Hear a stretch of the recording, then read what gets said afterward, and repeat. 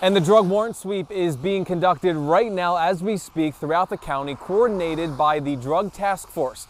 They're going after 45 people today, and so far we know about half of them have made their way to the Cumberland County Prison to get processed.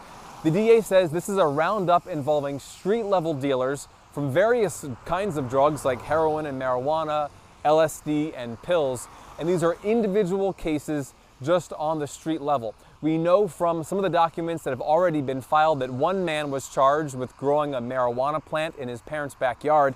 A mother and daughter have both been charged for selling pills out of their house. And also a man was arrested for selling marijuana right out of the back door of a restaurant on the Carlisle Pike. We expect to hear a lot more from the DA, who will be holding a news conference later on this afternoon, and we'll be there. We're at the Cumberland County Prison. I'm Matt Barquero, News 8.